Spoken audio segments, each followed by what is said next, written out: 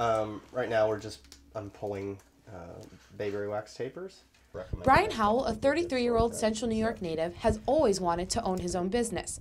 This year, he finally had the opportunity to achieve his childhood goal. But I always wanted to start a business. I really enjoyed, I remember having conversations when I was 9 or 10 saying I wanted to hire my friends to work in a retail store or do something like that.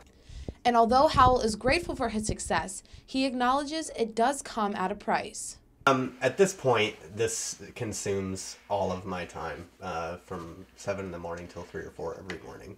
We're very, very busy.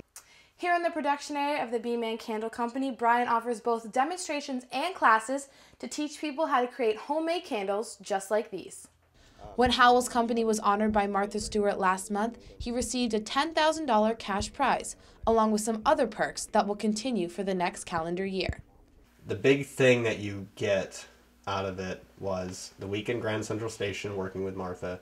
However, we now also have the advice for the next year of all of her editors. After the first month, Howell says business is doing well, and the support from the Central New York community has been unbelievable.